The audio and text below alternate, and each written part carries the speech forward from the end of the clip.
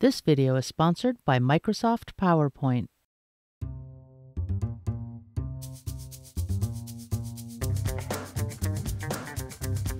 And now I'm going to move on to another illustration. And what I want to talk about here is working with variable width profiles. I'm going to change my workspace here. This is kind of my regular working space, so I can see the stroke panel. And this illustration was created very simply using the pencil tool and variable width profiles that are here at the bottom of the stroke panel.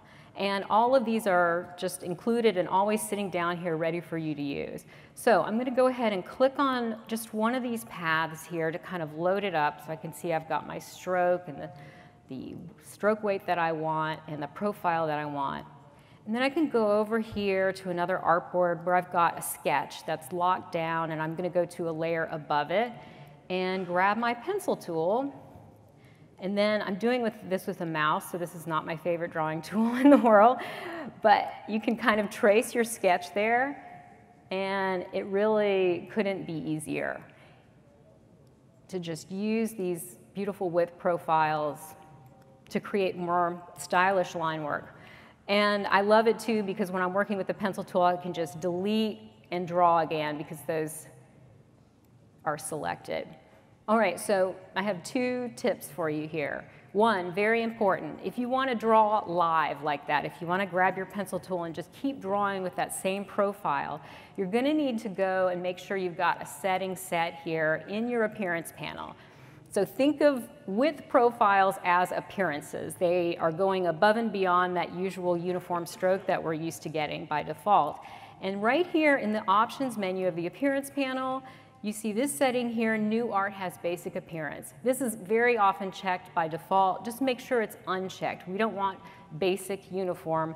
We want to be able to draw repeatedly with the width profile that we've chosen here.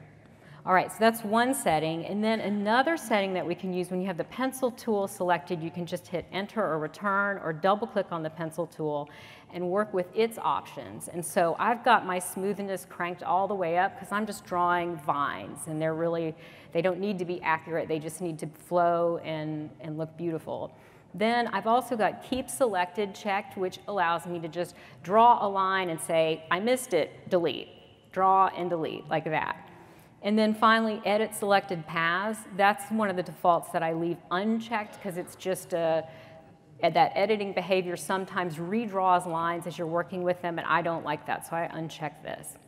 Then what we can do, I'm going to turn off this sketch, is zoom in to one of these strokes, and we can use the width tool to edit it even further. So when you use the width tool on a stroke that has a width profile applied to it and you hover over the stroke, you'll begin to see these little white width points as you hover. And each one has a set of handles on it that you can drag to make the width wider or narrower like that, just clicking and dragging to create new points. And one of the ways I like to work here is to make a point that's kind of close to the end. This allows me to control the taper. So instead of having a pointy taper, I can sort of work towards getting a more round or a blunt taper like that. So there's a lot that you can do with these. And I have more tips in my handout. You can use modifier keys like Option and Alt. Option allows you to adjust one handle at a time as opposed to both handles at a time like that. You can click and delete a point. You can double click on a point to get a box with more editing options in it here. So there's a lot that you can do with these. And once you've created one that you like, you'll actually see it appearing here in the stroke panel. But if you decide that's something you want to have in another file when you're working in Illustrator, again, you can always use this little button here to save it. You can also use the stroke weight to just increase the size proportionately of these like that. So that's a little bit about working with width profiles, and I just want to show you a couple examples of how I use them because they come in handy all the time. They work with transparency, like on these lines here. They work with art brushes and pattern brushes. They're great for creating just a little eyelash with some style there. Couldn't be quicker. Something like this, hair, is perfect, and the spiral tool even, you can add it to a spiral path. They're very versatile. This is some with profile strokes with a gradient applied to it. So this is one of those features that you can kind of just build upon it. For example, here is a little road that I created. I have a copy of it right here. And if I go into the appearance panel, we can see this is a stack of width profiles. So I have a stroke on the top that's white and a stroke underneath that's gray. If I click on the top stroke and I go to my width tool, I can also taper this stroke.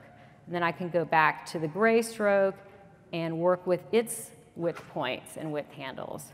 So these are stackable. You can use it for hand lettering here. Create some serifs and adjust how much they're going to flare out. So they're incredibly versatile. Well, I hope you enjoyed this video. If you did, be sure to give it a like and subscribe to our channel. And for thousands more how-to articles and tutorials, visit our website, creativepro.com, and become a member today. Thanks for learning with us.